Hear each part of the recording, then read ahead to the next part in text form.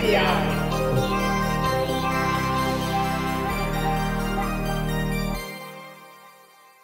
Hi, on NPI brought to you by DigiKey. This week it is Hirose. Lady Ada, what is the new product introduction of the week this week? Okay, so this week we're going to be talking connectors from Hirose.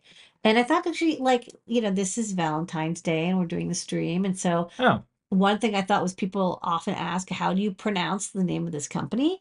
Is it Hirose? The answer is no. It's Hirose.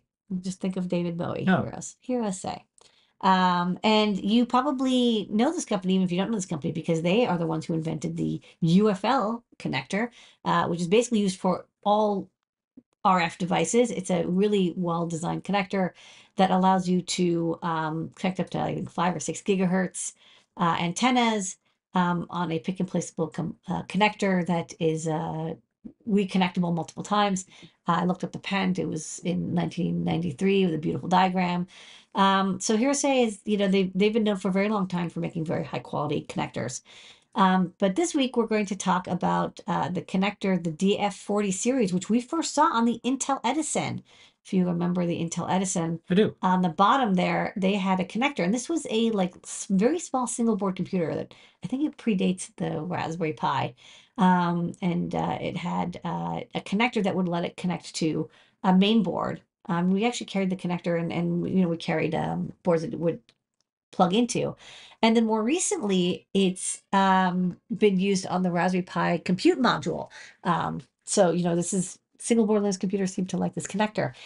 So on the bottom of the CM4, the CM3 was like a SIM, like a memory out format, but there weren't enough pins. On the CM4, there's two 100 pin connectors, and then you can connect it to this main board. And what I think is interesting about this is that these two connectors are the only connectors for the compute module. And yet you get two HDMI outputs that I think can do like 4K a piece, Ethernet, USB high speed, micro SD card with high speed SDIO connectivity, power, PCIe. You can do DPI, TFT display output, two uh, CSI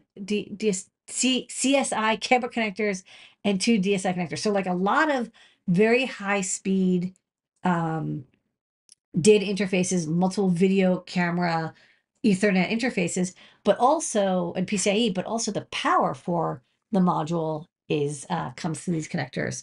By the way, if you want to create your own, Sean Himmel with DigiKey did a great tutorial on creating your very own breakout board for the CM4. So, when you look at the specs for this connector, what's really neat about this connector is it does like a lot, like it does more than you expect. Like, for example, it can do up to 30 volts AC or DC. So like most connectors that are that small and fine pitch, maybe they're rated for like 6 volts, 12 volts or something, but this can go up to 30. And the rated current is also pretty high, 0.3 amps. I am assuming that's per pin. And then of course, if you need more current, if for the CM4, you need more current, like 2 or 3 amps, because of the processor you just have multiple pins in a row. You have like 4 power pins or 4 ground pins, so you can basically triple the amount of current.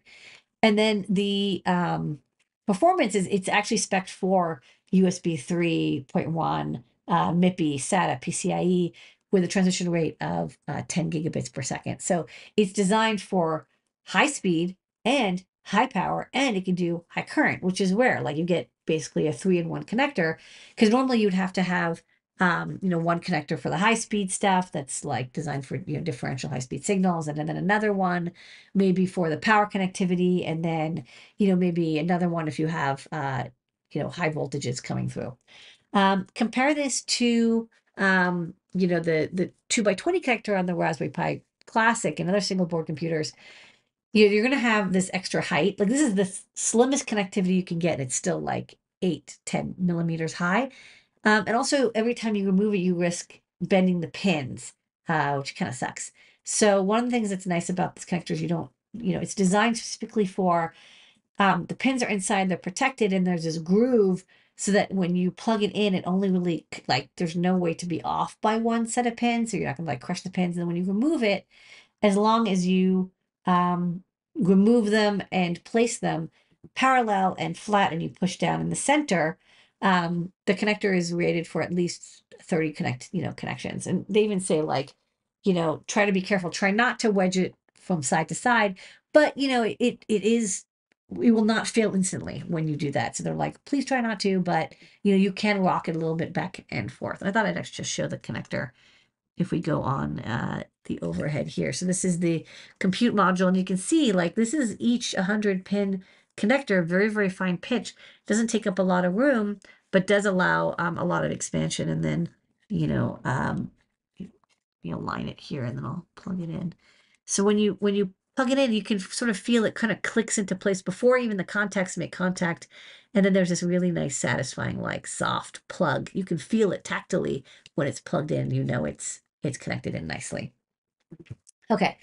Where were we? Okay. So, actually, sorry, can you go back one more? So one thing to note is, I meant to the overhead. Apologies. I remember why. I want to show the height. So, I think this is like the 2 millimeter height. So the height of the connector can vary. You have both the socket and plug side, and so you can mate and match different heights for one side of the connector, and it can be as low as 1.5 millimeter or as high as 4 millimeters. Although note, not every pinout is available in every stacking height, so you might have to have like more pins if you want. Like, the higher you go, it looks like they're like, we don't have everything in the 4.0. You only have like 50 or higher. Probably also because you have to have mechanical stability for those heights. And this is just showing, this is like a little diagram that shows the variations in height. So 4 millimeters is like quite high. You can definitely get a lot of components, inductors, maybe even a USB connector underneath there. They also have a shielded version, which has ground shielding connection. Although with that one, it doesn't have all the heights, only has 1.5 and 3 millimeters.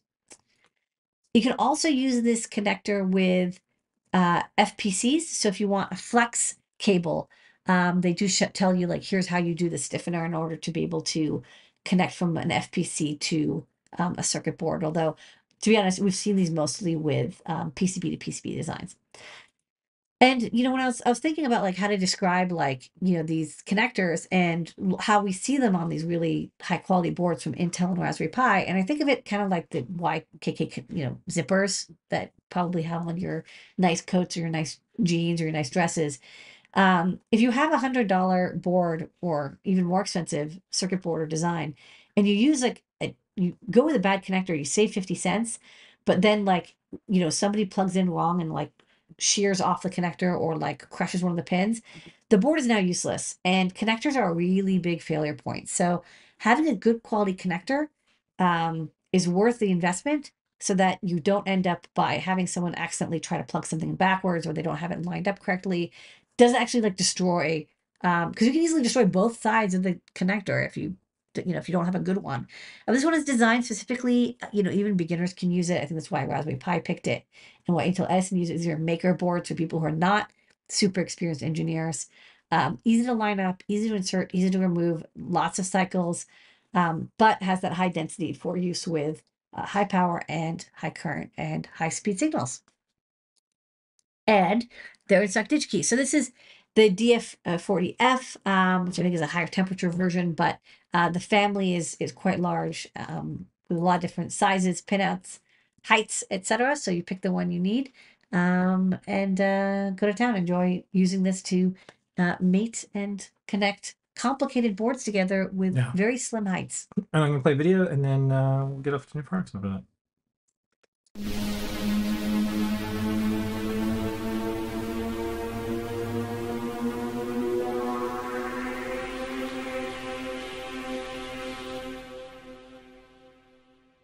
Discover the DF40F series from Hirose, a leading solution in floating board-to-board connectors. Expertly combining a compact design with unmatched performance, it's the connector of choice for forward-thinking platforms. Let's explore the standout features of the DF40F series.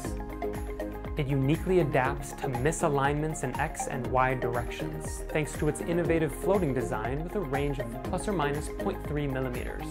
With its slim 0.4 millimeters pitch and 3.68 millimeters width, this connector is a testament to space efficiency. It's compatible with the DF40T, allowing for versatile stacking height options from 3.5 to 6.0 millimeters. Designed with automotive applications in mind, it can endure temperatures up to 125 degrees Celsius. Need speed? The DF40F delivers. It supports data rates like PCIe Gen 4 at 16 gigabits per second transmission. From automotive applications to medical tech, wearables, notebooks, tablets, and portable gaming devices, the DF40F series ensures versatile and dependable connections.